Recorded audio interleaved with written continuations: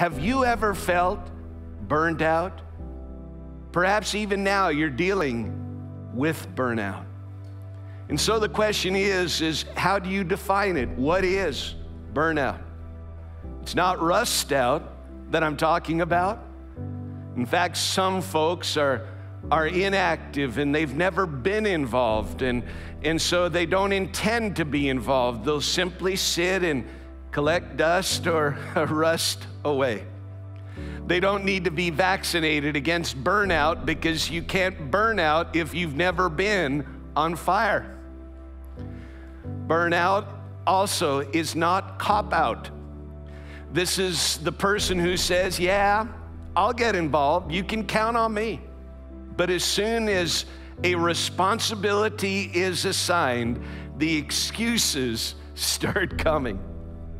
Such a person doesn't really want to give himself or herself or risk or spend himself or herself on something or someone because it simply costs too much.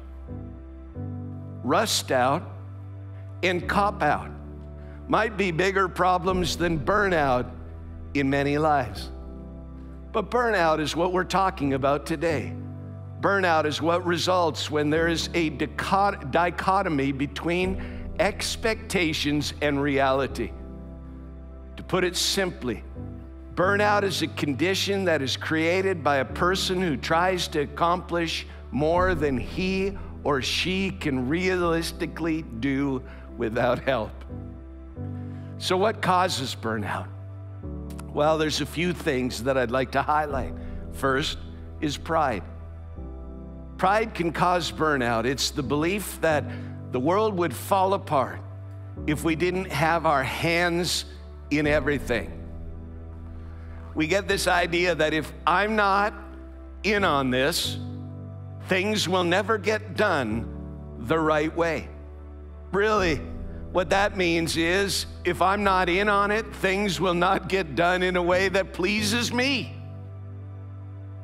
So you may tend to overextend yourself and burn out because you feel like you need to have your hand in everything.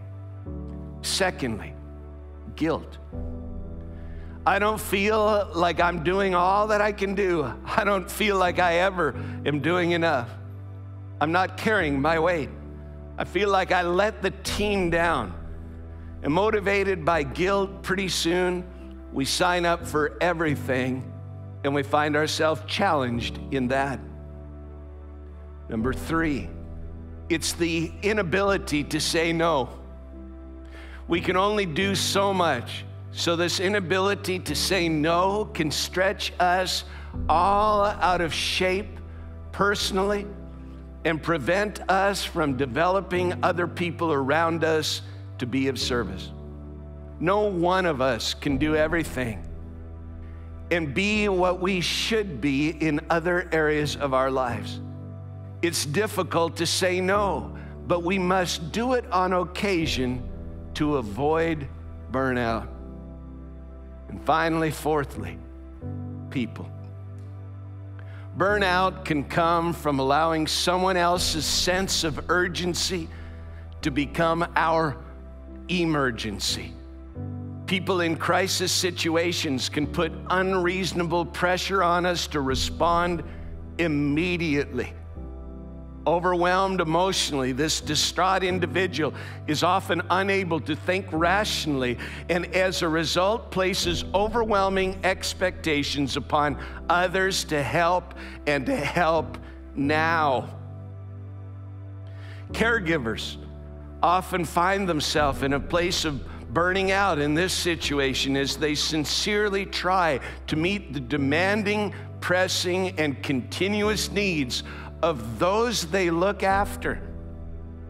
And the more effectively that we handle our responsibilities and care for others, the more people want us to help them and to guide them.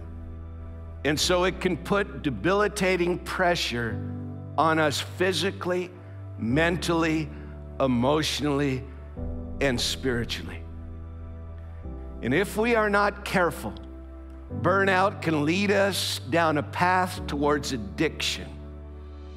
Many who were caught in addiction's claws have valiantly fought back through participating in 12-step programs where they are introduced to a relationship with God. And I want you to know that a relationship with God makes all of the difference.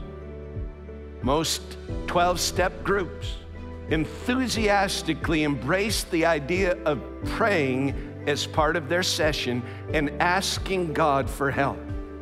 They do it in a format known as the serenity prayer. They don't pray the whole prayer, but they pray the part that says, God, grant me the serenity to accept the things I cannot change, the courage to change the things I can, and the wisdom to know the difference. I say amen to that, and may God help us all.